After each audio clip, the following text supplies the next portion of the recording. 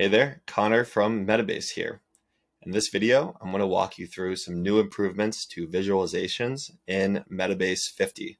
This is a big release, maybe our biggest ever, with improvements to caching, permissions, search, and time over time comparisons, just to name a few. But for the sake of this demo, let's dig into some new visualization and charting features. We'll start here with stacked bar charts and one of our most highly requested features, stacked combo charts. So now what I can do is quickly go in and change, say, gadget to a line. So now I have a line overlaid on my stacked bar chart.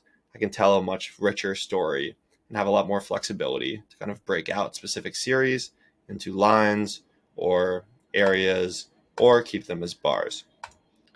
You can also do a lot more with data labels in stack charts.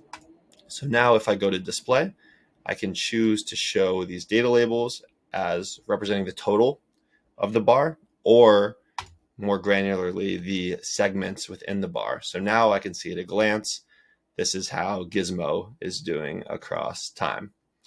Or you can go crazy with data labels and add them both as totals and within the segments themselves. That's stack charts. Let's talk line charts. So if I go ahead and remove this, I get back to a line chart, and we've added a lot more knobs in terms of visuals for your lines. So if you go over to series style, you can choose to make them dashed, make them dotted, skinny, medium, or bold something. In the case of maybe you have a multi-series line chart and you want to call out a specific series as important or eye-catching. Also for line charts, more on the maintenance side, we've added the ability to unpin auto y-axis ranges from 0. So let's go ahead and scale this series up a bit.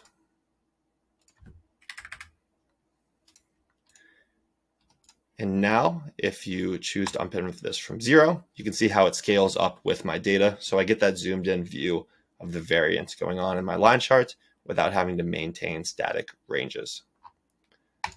So that is a quick overview of things on the feature side. Last but not least, there's tons of improvements in this release on the quality side, the biggest of which is around dashboard subscriptions.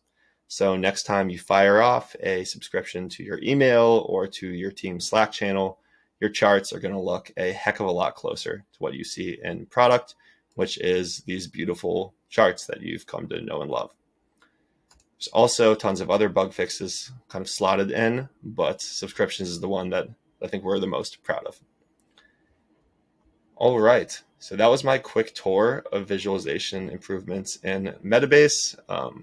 We know it's frustrating when your tool is putting limits on what you can create, so our teams worked very hard to remove more of these limitations and help you create more effective visualizations with the same ease that you've come to know in Metabase.